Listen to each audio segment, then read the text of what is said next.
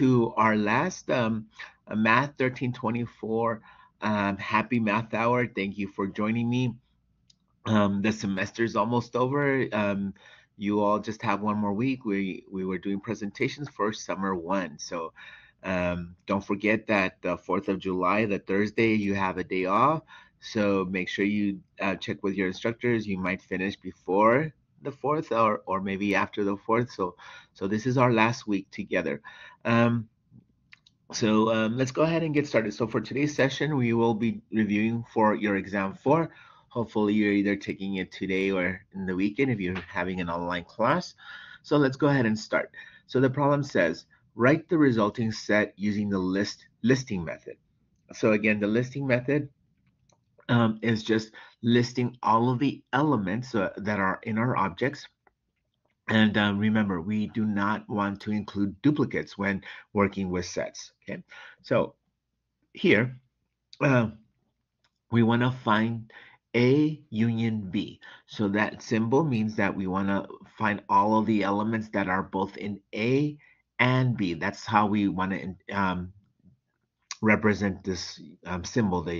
Like a big U, the union is like the and, right? So we start with A. We're going to include everything in A, and A is 2, 4, 6, 8, 10.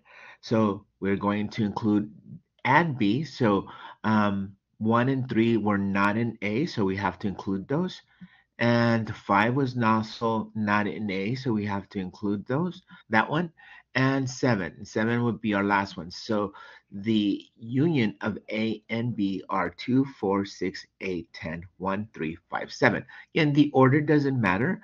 What does matter is, again, we do not want to include duplicates. As you can see, there was a 2 in the set A and a 2 in set B. We do not want to include duplicates. We only include them one time. Okay. All right. So let's do another one. So again, you can reorder it. This is just me. I like to have things in order, but you don't have to for your computer. Okay. And again, if you're face-to-face class on paper, your instructor shouldn't mind either the order. All right. So now let's do this one. Find the A intersection B. That's what this symbol means. We want to find the elements that are an A and or in B. That's how we want to represent it in English. Okay, so we have these two sets, A and B. So what we want is we want A or B. So here we have the two that's in A and or B. And then we have another one. We have 4 that's also in B. We don't have a 6 on both. We don't have an 8 on both, and we don't have a 10 on both. So then our answer would just be these two elements here.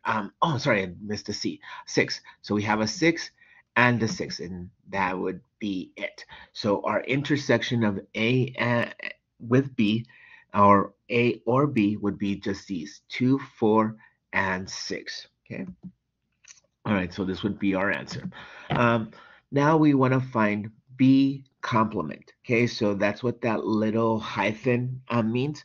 We want the complement of B. And what is the complement of B? Complement of B is everything but everything that's not in B, right? So for instance, this is our universe. Our universe are all of the elements that are included in this set. And that's what don't get confused with that U. It's in italics with the big solid bold U that we have for union. Okay, this italics U represents the universe, and when we say universe, is all of the elements that we are evaluating or looking at. It's all of our values in our set. Okay, so our universe contains the numbers from 1 through 15. So we want to find all of the numbers that are not in B. So again, our elements in B are these 1, 2, 3, 4, 5, 6, 7, but we do not want any of these. So the complement of B would be all of the numbers that are not these. So what would be the answer? Our answer would, we're not considering any of these, okay? But our answer would just be the remaining 8, 9, 10, 11, 12, 13, 14, and 15. Okay, so that's how we find its complement. All right, how about this one? find the subset of C. So the subset of C are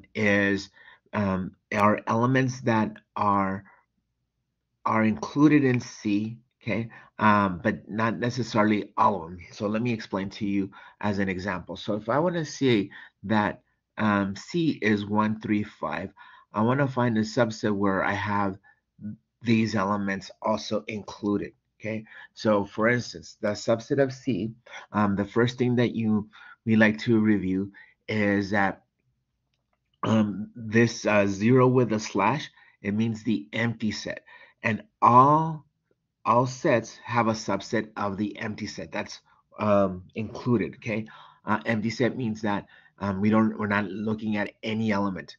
All right, so a subset of C would also just be 1 by itself.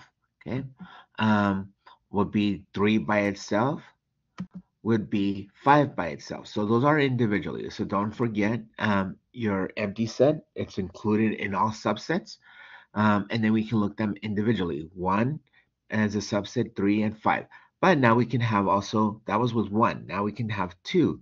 Okay, 1 and 3 would be a subset of C.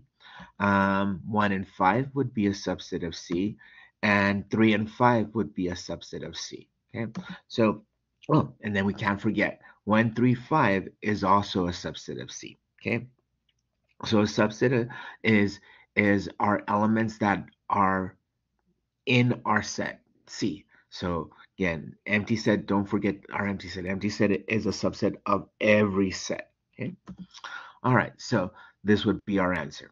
All right, now let's look at an application problem. Let the universal set U be the set of all 120 students in the class. A, the set of students from a College of Arts and Science. B, the set of students from College of Business.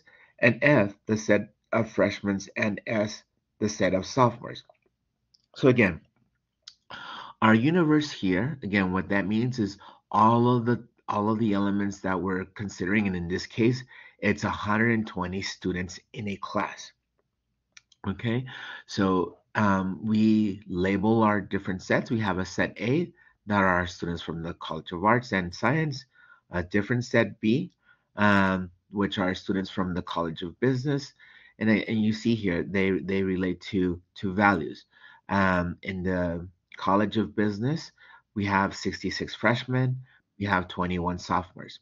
Oh, and again, I forgot to um, remind you all or or comment that if you have a question or a comment, please unmute your mic and just go ahead and ask me. Okay, I don't have access to the chat since I'm sharing my screen, so feel free to just unmute yourself and stop me if you have any questions. Okay. Um, so let's go ahead and answer some of these questions. And it's nice to label just how we were seeing with numbers. Let's label this application. So let's say that our A again is our arts and science. Our B is our business. We label our F for our freshman, S for our sophomore. Okay. So the question to you is find N of S. So what this means with the little N means I need to find all of the elements in S. That's what how we want to read that. We want to find all of the elements in S. So again, S stands for the sophomore. So to find all of the elements in the sophomore is just adding all of the sophomores we have. We have 14 in the arts and science. We have 21 in the business. So 14 plus 21 is 35. So all of the elements for N of S is 35. Okay. So very similar. Number 6, find all of the elements in B. So what they're asking me is I want to find all of the students that are taking a business class. So again, the business class are 66 freshmen, 21 sophomores. So I add these two numbers and it gives me the 87 students. So the students taking business are 87. All right, now let's look at 7. Find the intersection of the business students with the arts and science students. So I only want to see the ones who are sharing both, that are both in business and in science. Yes, only in those students that are in both classes, right? So if we look here, um, we see here that in business, we have 21 students that are sophomores. Now we have a total of 87, but we're only interested in the ones that are sophomores that are in business. And it's easy to see in our table that the sophomores that are taking business, our answer is 21. It's just that straightforward. So our answer here for the intersection of business students with sophomores is 21. Let's look at the opposite. Find the number of students that are in business and are sophomores. So now I'm looking at um, all of the students that are in business, and I want to know all of the students that are sophomores. So here we need a formula, okay? So to find the union of two elements, again, we want to find all of the elements in A and all of the elements in B. But you got to keep in mind just what I said before. We never want to include duplicates. So that's why that we give you this in a formula.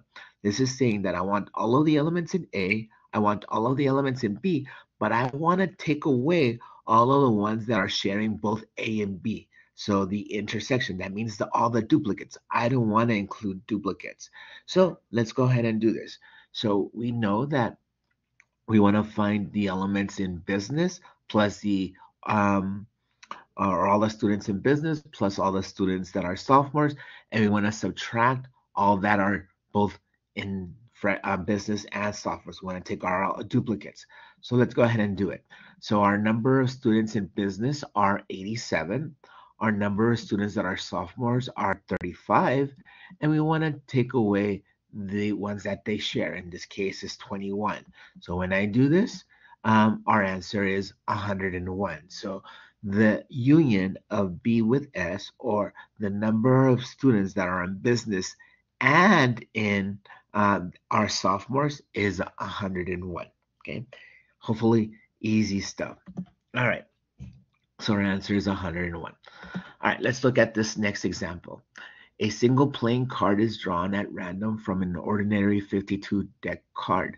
Find the probability of drawing the following. Okay, so first let's go ahead and represent what our cards look like, a deck of cards. So what I've discovered lately is most of my students have never seen a deck of cards. So I like to display them here. So a deck of cards is made out of 52 cards, playing cards.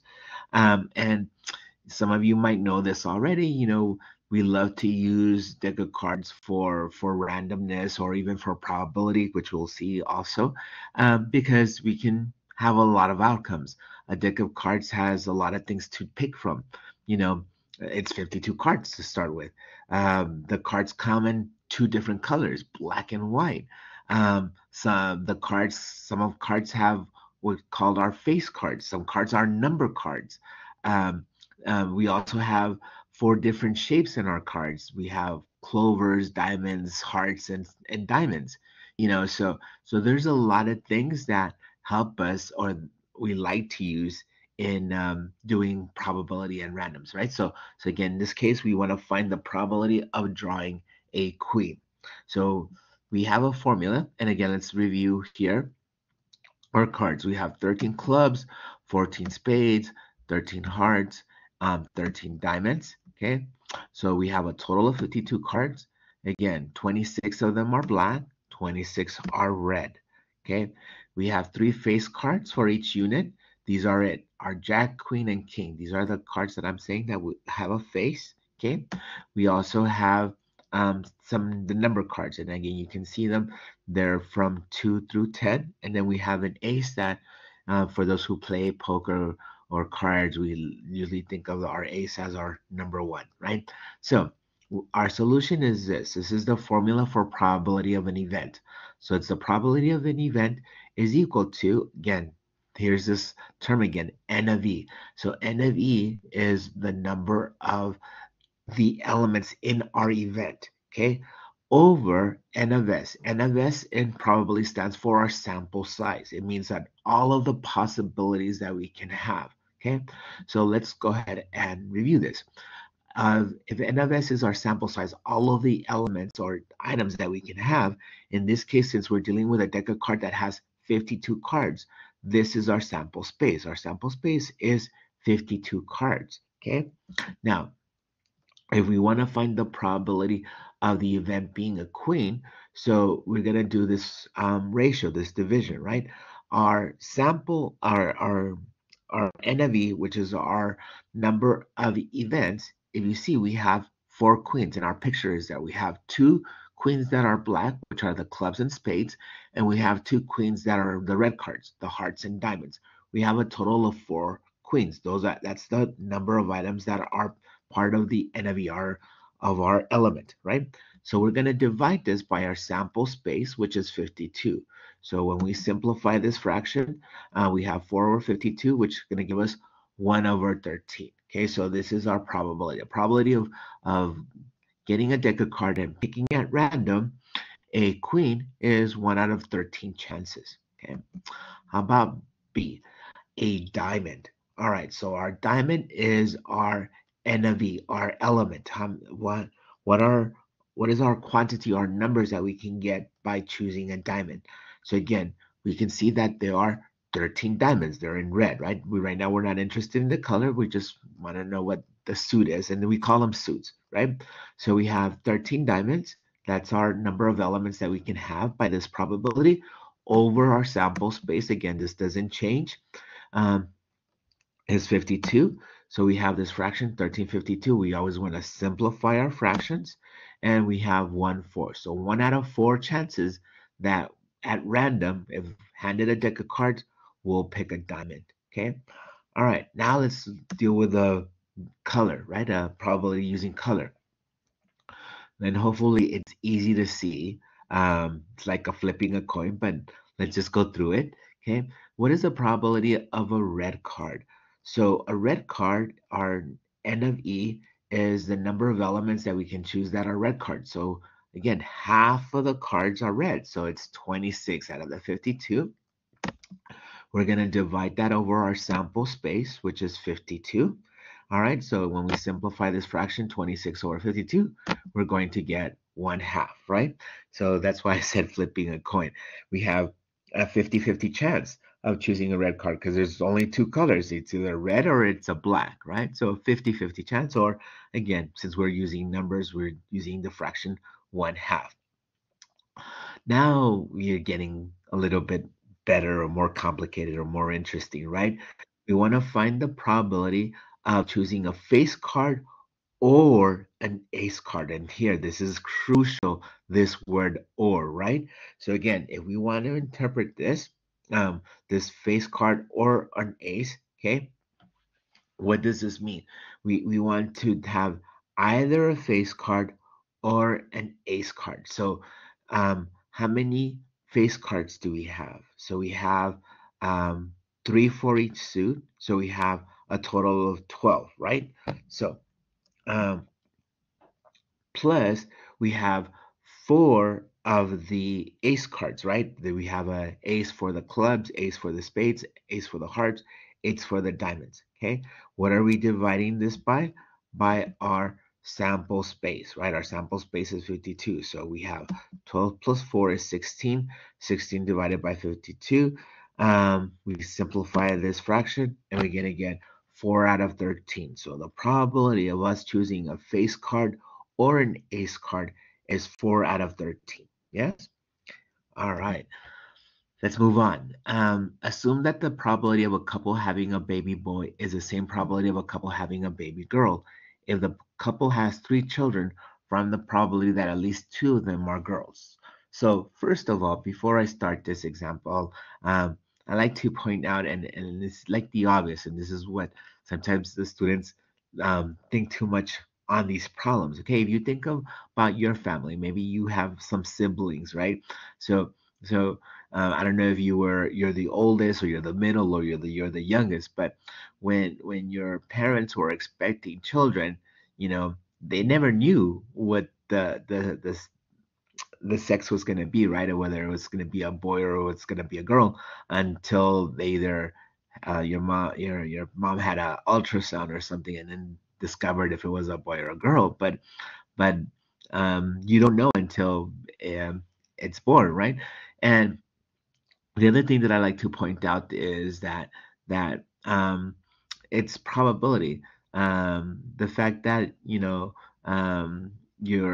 if you were the firstborn and there was a boy, it doesn't mean that the next one has to be a girl. Some of you guys know that. As for instance, like my family, I have three boys. Um, there's no guarantee that the next one would be a girl, right? So it's all random. One event does not implicate the other. Yes. So let's go ahead and answer this. So it says that if the couple has three children, find the probability that at least two of them are girls. So they want to have three children. So first, we need to find the sample space of the experiment.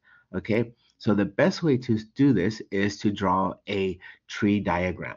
So let me explain to you what we have here. So a couple wants to have three children. So there's two probabilities of having the first one, right? The first one could be either a boy or it could be a girl, right? So let's stick with one. Let's say it was a boy the first time, but then from that boy, the second sibling could be either a boy or a girl again. Okay, and if we stick with the boy again, the third sibling, well, let's go down. Okay, so let's say that the first child was a girl, the oldest was a girl, but from the girl, we have two options again. It could be a boy or it could be a girl, similarly. Okay, so now let's start again from the top. What if we had a boy? Well, after the third child, we have two possibilities again. It could be a boy or it could be a girl. What if it's a girl? Well, the same thing. If the second sibling is our second child is a girl, the third child, we have two probabilities. We could be a boy or it could be a girl. And then the going down the tree, after the first child was a girl, let's say that the second child is a boy, but the third child could be a boy or it could be a girl. And then lastly, if we had a girl and then the second was a girl, the third child could either be a boy or it could be a girl. So if you could see, my example in my family is that first line. It's just the first was a boy, second was a boy, the third was a boy, right? So they're all boys. All right. So let's see here. So let's look at these values here. So this representation again of all boys is BBB. The second representation would be BBG, boy, boy, girl. And again, the next one would be boy, girl, boy. Then the next one would be boy, girl, girl, and then girl, boy, boy, girl, boy, girl, and then girl, girl, boy, and then girl, girl, girl. Okay. Now I have some family members that were like that, girl, girl, girl. I'm happy that I'm not that one because man, girls are hard. Anyway, okay. So here, if we see our sample space would be 8. All of our possibilities, we have count them 1, 2, 3, 4, 5, 6, 7, 8. There's 8 possibilities of this happening. So we now have our sample space in order to do our probability. So it says at least 2 of them are girls. So that means at least 2 means more than 2, 2 or more, right? So at least 2 is 2, but I can have all of them girls, right? All 3 of them, right? So here, let's write them out so you can see them. So we want to have boy, girl, girl, girl, boy, girl. These are their 2 possibilities, girl, girl, boy, and girl, girl, girl, where they're all girls. So if you see here, this is all the interpretations of 2 or more. So our answer is, our event is 4. So if we wanted to find the probability of this, it would be again this formula, the event over the sample space, which is 4 over 8. We had 8 options for events, so it's half, right? 4 over 8 is 1/2. All right, and again, you see, hopefully in your test, when you're dealing with probabilities like this, trees are awesome. It's just looking at it and you get your answers, okay? All right, let's look at one more. An experiment consisting of rolling 2 fair dice and adding the dots on the two-sided facing up. Okay, so again, a dice has 6 faces. Okay, and each face has dots. The dots represent the number of that face, right? So for instance, if it has one dot, well, it represents the number one. If it has six dots, well, it's six, the number six, right? So a dice has six sides. So each face represents the count of 1 through 6. Now, also, let me explain to you here what this means. Fair dice. What does that mean, fair dice? Well, fair dice means that we have the probability of getting any, when we roll it, we can get 1, 2, 3, 4, 5, 6 equally. They all have equally chances, meaning that sometimes they say that people have a loaded dice, right? That it's always going to give you seven, because I'm sorry, one, right? Not seven, because there's no seven. It always gives you one, right? But because it's designed that way, that um, below the one is the six, and the six is heavy, so it's always gonna be at the bottom. No, that's what fair dice means. That it's an equally distributed dice, that all numbers have an equal chance of appearing. Okay, so let's look at this problem. It says find the probability the sum is not 7 or 11. Oh, not. So we have that word that we know how to represent. Okay, so the best way to see this is with this table here that describes all my sample space of rolling two dice, right? So we have, if we're rolling two dice, if you go down the table here, for instance, if the first dice is one, the second one could be one. That's what this means, one, one. And then I can go down all the way down to the end. So the last square on the bottom, the 6 6, that means that on the one of the dice had a 6 and the other dice had also a 6. Okay, so but we want to find this event. First, we can see from our table that our sample space is 36. Now, again, I'm giving you these answers, but hopefully you all know how to find sample space. So for instance, if I have two dice, and each dice has six numbers, it's the product rule, right? To find our sample space would be 6 times 6, which is the 36. Again, but here on the table, you can see that this is my sample space, right? All right. So what we want is this. We want to find all that are not 7 or 11. So here, if you see here, we have removing all of the ones that are 6. Okay. Excuse me, all the ones that are 7. 6 plus 1 is 7, 5 plus 2 is 7, 4 plus 3 is 7, 3 plus 4 is 7, 2 plus 5 is 7, 1 plus 6 is 7. But then I also want to remove the ones that are 11, right? So 11 is 6 and 5 is 6. Those are the only ones that are not 11, right? So not 7 or 11 means that it's we have this 6 plus 2 is equals to 8, right? So here on our problem, we're going to the 6 plus 2 were from the 7 or 11. So we're going to subtract that from our sample space, which is 36. 36 minus 8 gives us 28. So that is the element. The not 7 or 11 are 28 items that are not these sums, right? So we're going to divide it again from our formula, which is our sample space, which is 36. We always want to simplify our fraction, and it's going to give us 7 over 9. So it's a 7 over 9 chance that we will get a number that is not a sum of 7 or not a sum of 11. And again, just to review again for your exam, when the numerator and denominator are very close together, or it's 1, the division is 1, meaning like if it's 9 over 9, that means it's going to happen, right? It's very likely. So this is a strong chance because the 7 and the 9 are very close together. Those two numbers are very close together. That means that more than likely we will get a number that is not a sum of 7 or not a sum of 11. All right. Let's look at this next example. It says an experiment consisting of rolling two fair dice and adding the dots on the two sides facing up. Again, we want to count the dots to find our sum. So it says find the probability the sum is less than 4. All right, so now this word is less than. So we want not 4. It doesn't say or, right, or less than or equal. No, it just says less than. So what that means is we only want a sum that is 3, 2.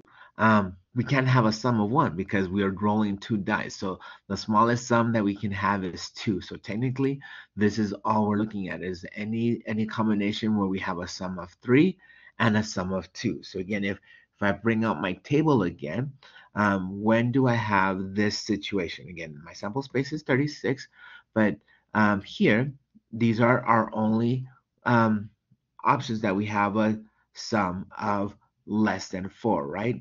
The 2 plus 1 is a 3, the 1 plus 2 is 3, and the 1 plus 1 is a 2. That's the smallest sum that we can have. So it's only 3 of them, okay? So the sum less than 4 is 3 elements. Again, our formula is the event over the sample space. So my event is 3, my sample space is 36.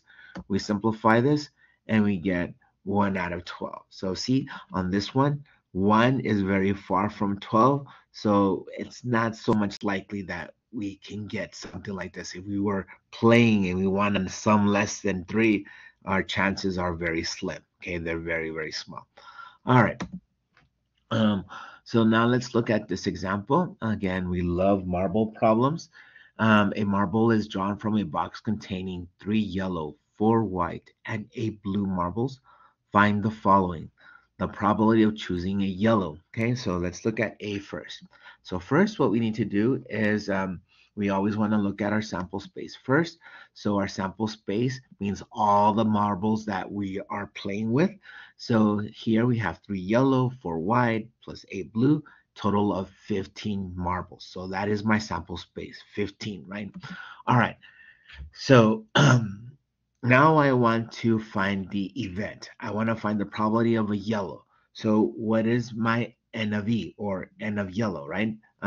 Is just 3. My event of choosing a yellow is just 3 marbles. So again, applying my formula, the probability of the event over the probability of my sample space, the total.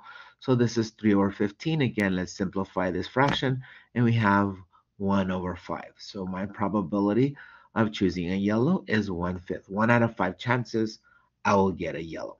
All right. How about B? The odds in favor in drawing a yellow card. Oh, so now they threw a new word at us.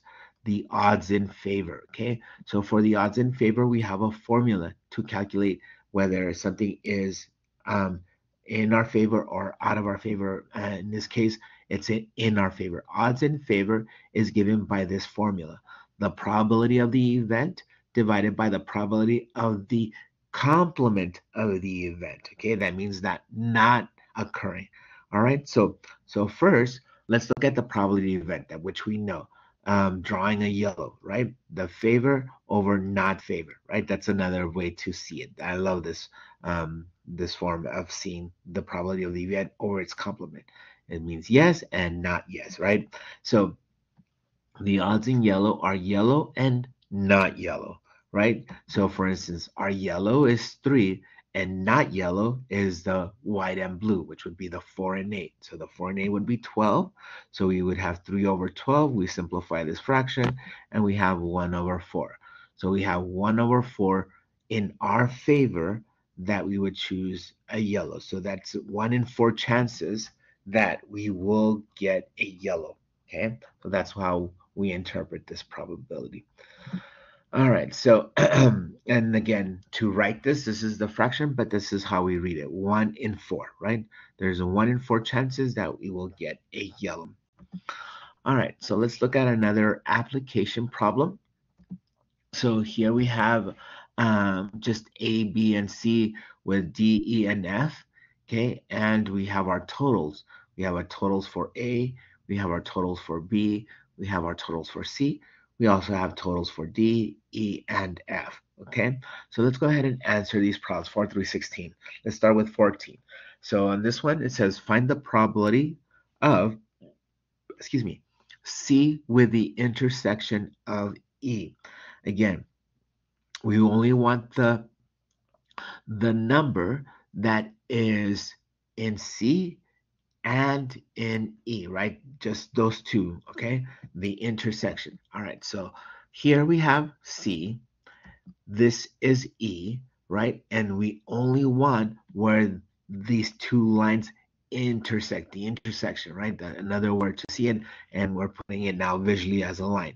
Where do these two letters intersect? What's the value?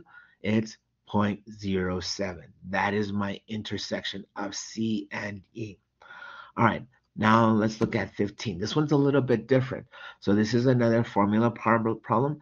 So we have the probability of D given B. That's how we represent this line. It's like called a pipe. So this is conditional probability. And again, it's a formula to find this conditional probability of E given F. Our numerator is the probability of the event with the intersection of F divided by the probability of F. Okay, so let's go ahead and do this problem. So this is our formula to calculate this conditional probability. So let's first find the easy part, the intersection. Well, both of them are easy, right? So the intersection of D and B. So let's do it with lines again. Our line for D is here. Our line for B is this. So the intersection of D and B is where these two lines cross. What is that number where these two lines cross? 0.03. I want to find it, divide this number by the probability of B. That's just B, the total of B. So the total of B, again, what we have is this value here, the 0.10. This is the total of B. This is all of B. So that's what this number is. It's 0.10. So when I do this division, 0.03 divided by 0.10, we have 3 over 10. And that would be my answer. Okay. About this last one, this is another conditional. The probability of B given D, conditional. And that's why we read it that way. That's why we have this word conditional. We want to find, there's a condition that we want to find the probability of B, but the condition is that we're given D, right? That's why it's conditional, B given D. All right, so again, let's go ahead and do that. We're applying our formula for this conditional probability, which is the probability of B with the intersection of D divided by D. Again, let's do our lines. What's the probability of B? It's all of these. What's the probability of D? It's all of these. Okay, so where do these two lines intersect? At 0.03. So that is my numerator.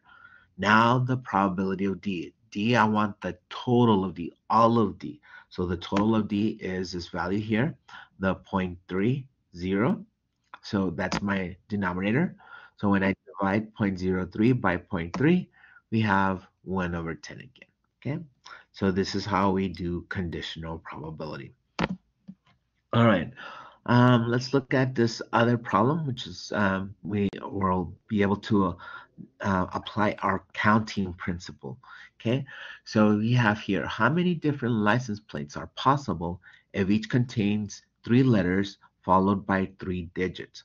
How many of these license plates contain no repeated letters and no repeated digits? Okay, so the way I like to do this is first, we need to know what we're dealing with. First, we have letters and digits. So in the English language, we have 26 letters in the alphabet, and we have 10 digits to make all the numbers, right? The 10 digits are from 0 through 9. With these 10 digits, we can count forever. Again, in the 26 letters, A through Z, yes? All right, so this is what we're dealing with. So how many different license plates are possible with this arrangement? So what I like to do is I like to do spaces, okay? They're telling me that the license plate is made out of 3 letters and 3 digits. So I have 6 spaces to fill, all right? So here, it tells me that the first 3 contains letters.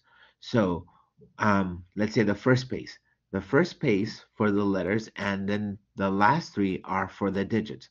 But let's think about it, okay? We have 26 letters to pick for each of these slots, and we have 10 digits to pick for each of the slots on the other half. So again, for our first one, we can choose from 26 letters. Second, we can choose from 26 letters again. Third is 26 letters. Now the digits. How many different digits can we choose for the options? Well, it's 10, 10, and 10. So to get the answer for this first part, how many different license plates are possible with this arrangement, it's called a counting principle, that you write all of the possibilities that we can have, and then you multiply all the numbers together. So to get our the answer is, again, we multiply all these six numbers and we get 17,576 number of ways we can have this arrangement. Three letters and three digits for a license plate. All right, let's do part two. Same as part one, but no repetition. How many license plate numbers were then possible? Okay, so we found how many possibilities we can have. Now let's answer the second part. How many license plates contain no repeat letters? Okay, so on this one, it's still the counting principle, but we have to think about without replacement, meaning that once we choose a letter or a number, we cannot use that number or letter again. So again, we're going to do it the same way as before. We have six options to do a license plate. Again, the first still have to be only letters. The second half can only be numbers. But now let's get started. The first option, our first one, we have 26 letters to choose from. But once we've chosen one of them, it doesn't matter which one it is, whether it was the A or the Z, right? We choose one of them. But then how many letters do we have then to choose for our second option? Well, it's one less. So this is 25. So now that we've chosen two letters, how many more options we have for the third? Well, now one less. So it would be 24 options, right? So this is to eliminate our duplicates, right? So now, or no repetitions. Now let's look at the digits. If our first one we pick, we can choose from 10 digits from the 0 to 9. But let's say that I picked the 0. So that means I only have 8 more options for the rest because I can't use that 0 anymore. So I do one less for my second, which is 9. And then now that I have 2 digits, I have one less to choose from. So my third option is 8. So now then again, I would apply my counting principle again. To get the total number of possibilities with no repetition is I just multiply all these numbers together. And when I do that, I get 11,232 thousand. Yes? Excuse me, I read that wrong. 11,232,000. Same thing with the top one. I think I read it wrong. 17,576,000. All right. So questions. And I feel sometimes I go too fast. All right, so let's look at another concept in probability. I think we're doing great timing, which is permutations and combinations. And these are the formulas for both permutations and combinations. But what I like to tell my students is this, okay? When I'm dealing with combinations, when I'm dealing with probability, I want to find the order that it doesn't matter how the order comes. As long as I get what I want, I don't care how you're giving them to me. The order does not matter to me. Permutations is a different case. Permutation is when the order matters. Okay, so a great example I like to give my students is like, especially right now that the Olympics are going on. The order matters whether a runner comes in first, second, or third, right?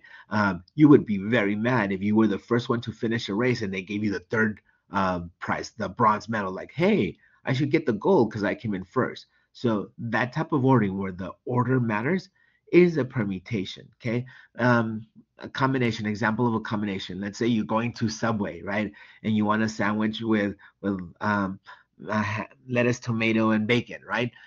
Who cares which they put first in the sandwich, whether there was the lettuce or the bacon or the tomato? It doesn't matter as long as just those three items are there.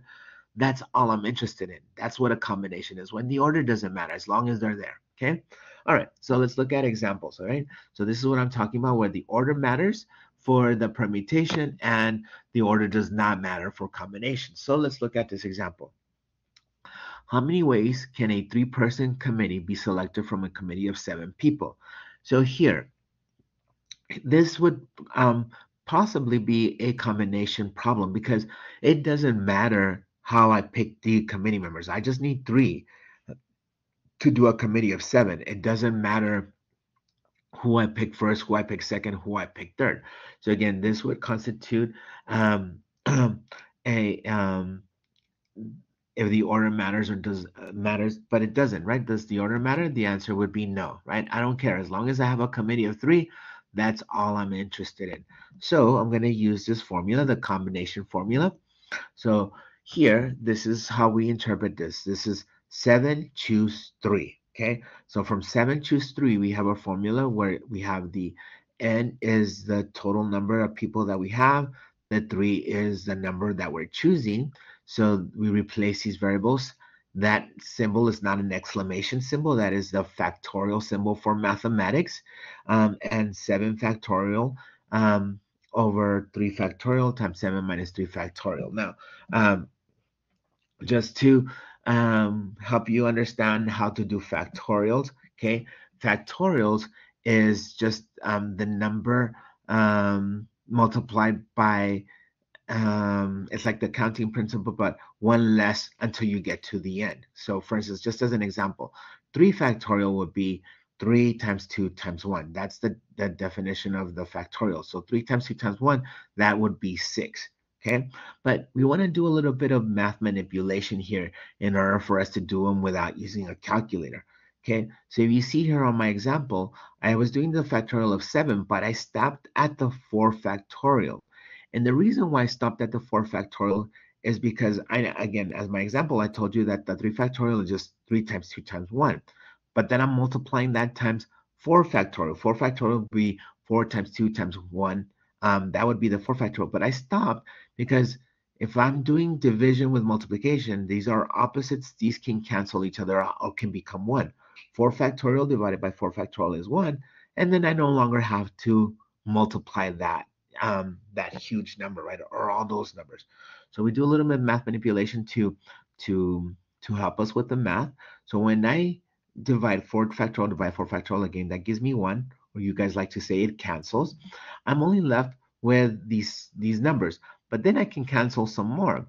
I have 6 can be simplified with 3 times 2. 3 times 2 is 6. So 6 divided by 6 is 1. Again, you can say it cancels. And then I don't have anything more to cancel. So this leaves with me a simple multiplication. Instead of multiplying 10 numbers, now I only have to multiply 2 numbers on the top.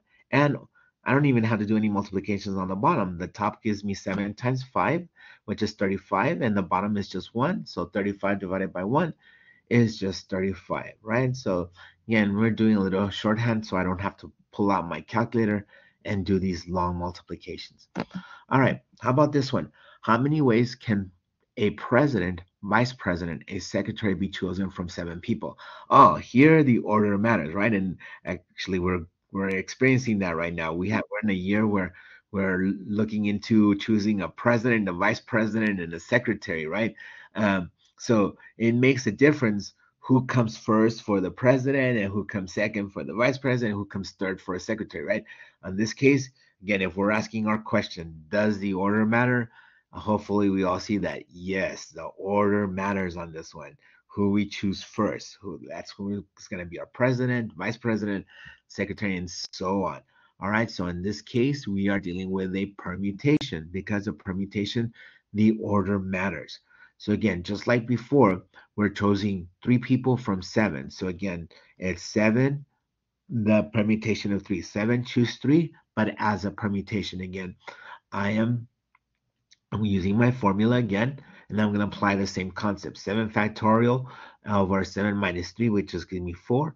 I'm going to do the 7 factorial and stop at the 4 factorials. That's 6 times 5 times 4 factorial. Stop there. You don't want to continue because on the bottom I have just a 4 factorial. So again, 4 factorial divided by 4 factorial is 1. Or like you guys like to say, it cancels. So that just leaves me with 7 times 6 times 5, which is 210. Yes? So my permutation for this is 210. All right, so again, we like to say the OR for our permutations. And here we have how many positions are there? It's 3. So if they said OR, how many positions are there for 3? So for the president is 7. How many for the vice president? 6. For the secretary is 5. Do the counting principle, multiply these values. Again, it's the 210 if I was applying my counting principle with the word or. Okay. All right. So I think this might be our last example here. So we have a financial advisor offers 8 mutual funds in the high risk category, 7 in the moderate risk category, and 10 in the low risk category. An investor decides to invest 3 high risk funds, 4 moderate risk funds, and 3 low risk funds. How many ways can the investors do this? Again, believe it or not, this is an easy problem. This is another counting principle. So for our solution, if we really do this, does our order not doesn't matter, right? We just want to find our 8 mutual funds and our 3, right? So we have investments of 3 from the 8 in the high risk. So we have 8 choose 3. Okay, we have 7 from the moderate risk and 4. So from the 7, we're going to choose 4. And then the last one, the low risk, right? So we have 10 total of the low risk. We want to choose 3. So we have combinations 10 of 3. Okay, but these are all the values that we have for these. So when we plug them into our formulas, again, we get these numbers 56, 35, and 120. But again, like I mentioned to you in the first part, this is a counting principle. This means these are all my options that I can choose here to get all of the possibilities. What do I have to do? I have to multiply all these numbers together. And when I multiply all these numbers together, I get this number, 235,200. So this is all many ways that an investor can do these types of investments. Yes? All right, so I think we have one time to do this one. So let's start with a Venn diagram, okay? So on this one, is to practice Venn diagrams, and it makes our probability a lot easier. So again, most of your instructors give this as an extra credit. I do the same. So this says 60 people were contracted and responded to a movie survey. The following information was obtained. So first, before I continue, one of the things that my students forget is you have to, when using or creating a Venn diagram, we always have to think of our sample size. So what is our sample space? Sorry, our sample space is 60 people. 60 people were contracted to respond to the survey. Okay, so here, a Venn diagram is a box and it's a visual representation to do math. In here, because we have 3 different things that we're looking at. We're looking at our 3 different objects. We're looking at comedies, drama, and science fiction. So the objects are represented as circles. Okay, and what I see here is when you're dealing with problems like this, you always want to start in the center if they all shared. So that's why the first one was highlighted in red. I had to write my circles where they're all overlapping because the first line says 6 people like the comedies, dramas, and science fiction. So that's where my first value will be. Okay. First, again, don't forget to write your universe. The universe, you can write it on the top left, on the bottom right, it doesn't matter. Um, just as long as you have it indicated. You always have to indicate your universe, which in this case is the 60 people. Okay, so again, you always want to start from the center. So on this one, we're gonna do letters to represent the objects. C for comedy, D for drama, and S for science fiction. Okay. So we want to start at the intersection of all 3, which is this. We have 6 people that are like all 3. That goes here. This is if you see this center piece is part of all the 3 circles. Okay. So I'm going to go quickly. Now and again, I work backwards. The intersection of C and D is this section here, but I already have 6, so I have to subtract 13 from 6, which is 7. That's what goes there. That's the intersection of the intersection of comedy and science fiction is 10. I already have 6, so 10 minus 6 is 4. Again, the intersection of drama and science fiction is 11. I already have 6, so 11 minus 6 is 5. Okay, then I go to the comedies. There's 26 people in comedies, but I'm already accounting for 17. So 26 minus 17 is 9.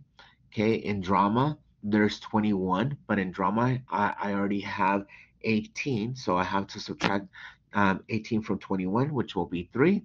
And then in the science fiction, there was 25, but again, in the 25, I already have 15, so I have to subtract 15 from 25. That gives me my 10. Now, um, when you do all these counts here, when you count all of the values in the circle, if you have any leftover values, okay, when I add these all these numbers in here, I come up with 44. But the universe says that 60 people were contacted to do the survey. So what does that mean?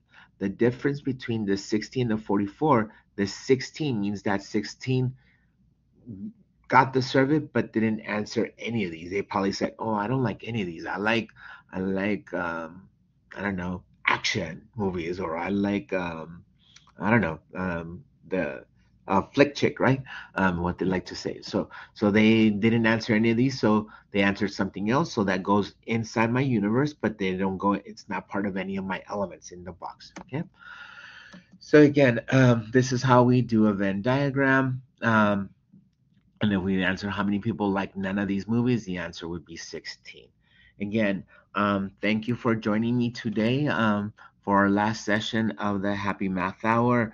I wish you the best of luck in your exam and in the last week of classes. Okay, thank you all. Have a good day. Thank you, Mr. Carizales, for your presentation. So we do want to remind everybody about our previously recorded sessions, which are available on the YouTube playlist. This session will be available on that playlist later today as well. Also linked is a short survey to help us improve our TVE sessions. If you guys can please take a few minutes to fill out that survey, and before you all leave, I want to share the TVE sessions that we'll have next. So at 1 p.m. today in this room, we will have a presentation on volunteer opportunities and dog fostering with Elizabeth Olivas.